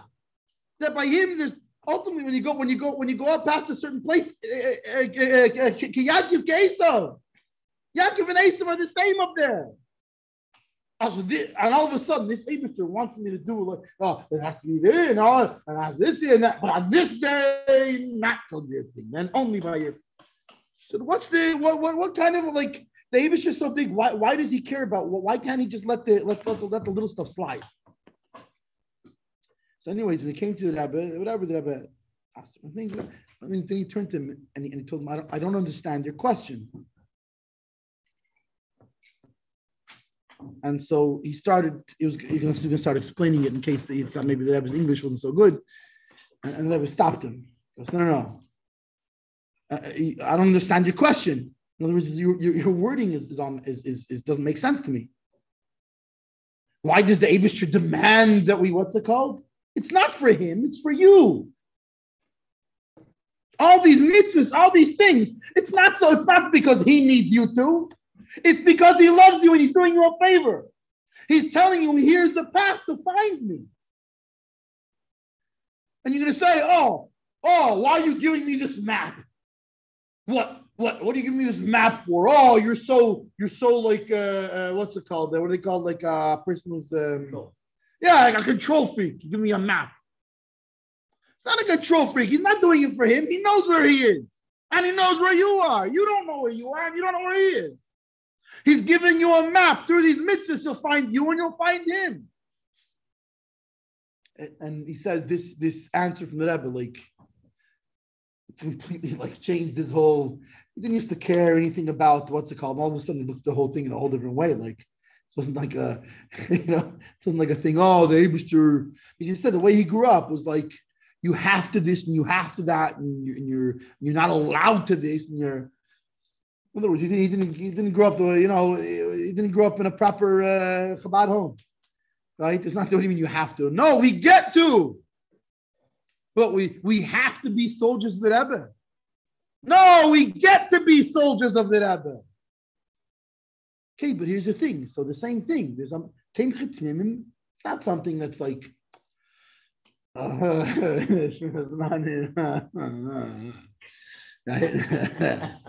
Right? No, this is the Rebbe telling you how to get close to him, how to be a good soldier. He's telling you how to do this the best way. You know what it's like? It's like in the survival manual. There's a thing. It tells you, right? You're freezing. You're what's it called? You're out in the cold. You're gonna die if you what's it called? Here, take this thing and take what's it called. You do like this, and a spark will come out, and it'll right. But it's some more. You got to put right. So you can imagine the guy sitting there with a knife going, "Oh, the guy that wrote that survival kit hates me.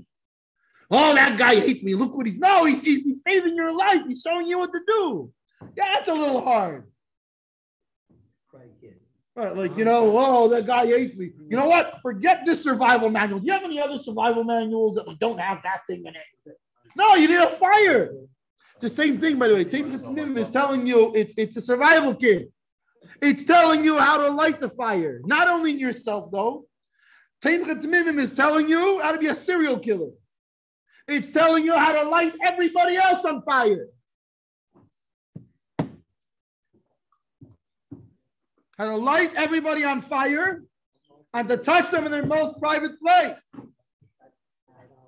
In the soul. In the soul. How many people can mamish touch somebody's soul? By the way, it's like a Jedi trick too. You touch somebody without touching him. No, think about it. It's a Jedi trick. It's like you're talking about through Chassidus, right? Through Chassidus, through what you learn in the time Tamimim, you're given the tools to mamish light, not just in an external way also, because by the way, sometimes it starts with an external excitement, right? Sometimes, you've been around the Chabad houses a lot, right? With the college students who maybe come, we're also around, but I think most of us are generally around more people who already have some background or something, right? And I've been actually, when I was a kid, I was also spent a lot of time. Used to go for Yom Tovim. Back when like whatever Shlomo Silverman was like was this big, and Zalman Silverman was like running around trying to rip the mechitza down. Yeah, you weren't born there, I don't think, back in those days. They were good days. But anyways, you had people who came there, so who sometimes, right? You ever have students who come there and they're like, whatever, a friend told them to come. It's not, they weren't even really that interested in what he called, right? And then they see you like dancing on Simchas Torah or something, right? And by the way, at first, they don't even understand that this is for God. This is what's it called. It could be a very exterior thing, so that's fine too. Lighting people on fire on the outside is also fine. I met somebody this summer who became a Belgian last year, and he was in college. He went to Morristown for a week to check it out, to Paris. Yeah.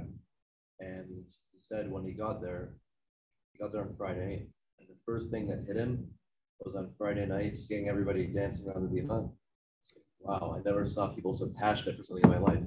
But here's the thing. Here's the interesting thing. At that point, he didn't even really understand the thing that they were passionate about, right? Exactly. Yeah. So he's lit on fire on the outside. But ultimately, that leads to, hey, I want to see more. Oh, now you can manage, light him inside, light his soul on fire. Light his very essence on fire, right? Yeah. No, not Yoda. You keep off, a little bit different. But anyways, Chavre, this is the thing that, in other words, a Seder and Table Tamimim, that includes from the top to the bottom. Maybe some people, by the way, maybe I stay away from such people, but maybe Nigla speaks to you more than Hasidus. I don't know. There's all kinds of crazy people in the world. or vice versa. Like, yes, someone like me, Hasidus speaks to me naturally more than Nigla. Adarab, tells you maybe that's your Aveda. Maybe that your Aveda is a Nigla. For sure, they used to put me down here to wake up in the mornings because otherwise you would never make it that hard, right? But it's all of it. It's the Shmiras Hazmanim. It's the whole in Teimchet Mimim. There's a Seid. Everything has a Seder, and it's very important not to drop. In other words, not to look at any part of that Seder as meaningless. It's a map. In other words, the same thing. Oh, come on! The Rebbe. What's it called? The Rebbe loves every Jew. He Dafkin needs me too. No, he doesn't need. Well, he does need you too. But he needs you too because you need to. He needs it for you, not for him. So Chaim, as we're over the next, I guess, week, and I don't know when the different Zmanim start. Baltimore starts also like beginning of Elul. Okay, yeah. So it's also where's the other people going? He's where? Where's that? Oh, it's like is the yeshiva there? I didn't know that. Huh. Who runs it? City Yorks. Yeah, you were going where? That's all Arizona. You should go to Westchester. There's a yeshiva there. He wants to be in Arizona. There's a yeshiva in Arizona? It's so hot over there, though. No, Chavre, anyways, wherever you go, remember who you are. You are Tamimim. A Tamim is essentially is the Rebbe's shock troops in training. If you look, you know who's Tamimim. Tamimim was Chanya Maraza was a Tamim. It was, these are Tamimim. You know what a Tamim is? A Tamim is a guy. A Tamim is a guy.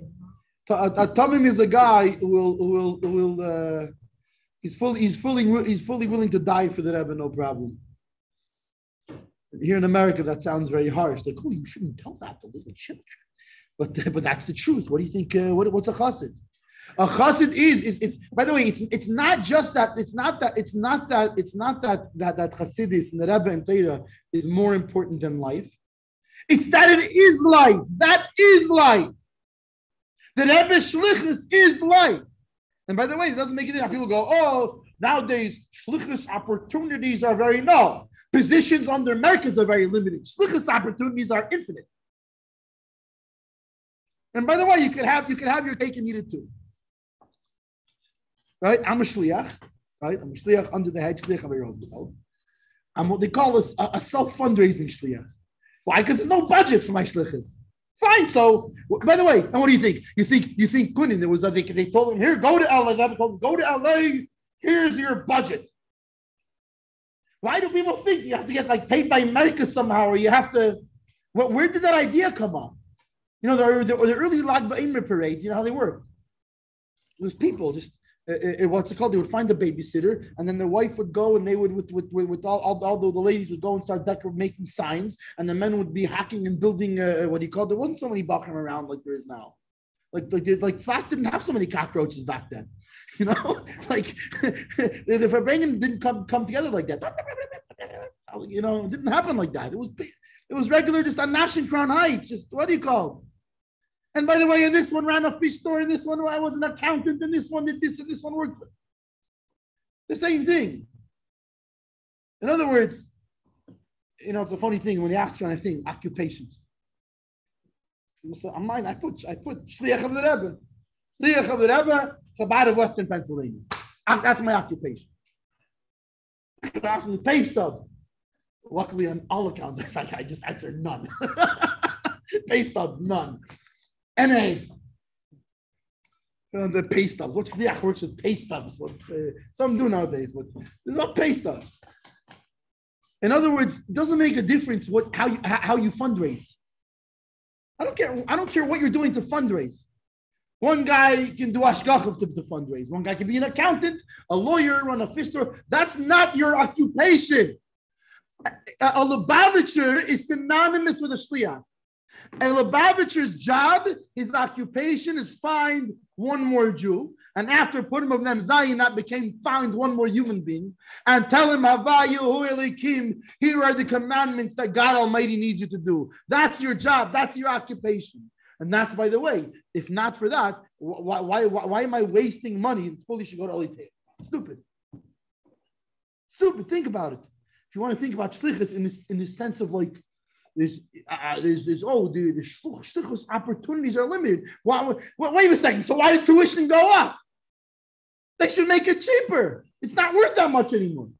Because your life, a life is shlichus. There is no other life. A Lubavitcher chassid. In other words, you have to choose who you are. Are you a Lubavitcher chassid or are you friends of Lubavitch? There's friends of Lubavitch. Fine, by the way. Friends of Lubavitch is very wonderful. But a Lubavitch chassid is synonymous with I'm a shliach of the Rebbe. That's what I do. That's my occupation. That's my life. That's my job. And by the way, that's even how I make my money. Because even if you're a lawyer or you're this, you're that, that's not where your money is coming from. It's coming from the Eibishter. It's coming. It's so that you can do your shlichus. So l'chaim chaver, when you're going now. These years, I can tell you that my years in yeshiva, which were spent in sometimes very good and sometimes very interesting ways.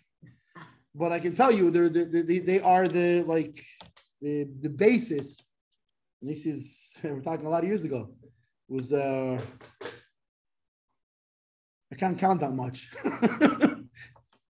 5, carry the W. It was 30, 20 more, 27 years ago.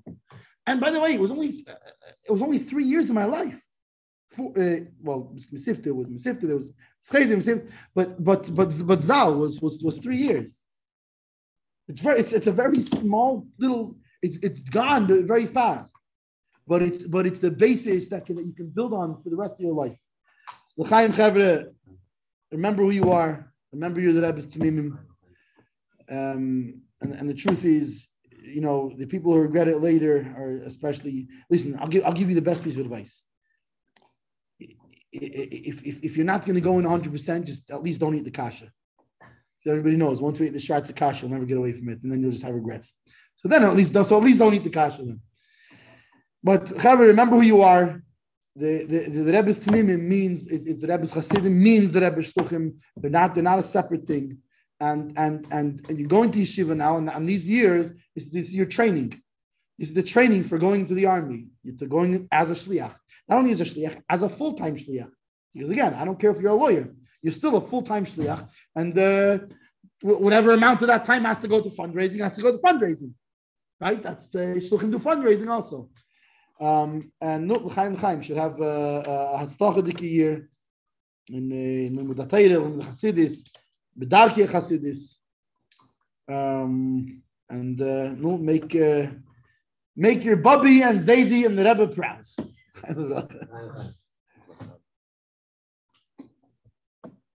Well, my battery's running low, and I want to say some stuff to Samson that's not good for Zoom. So, so l'chaim b'racha. Thanks everybody for joining. Does he know that guy? Your son?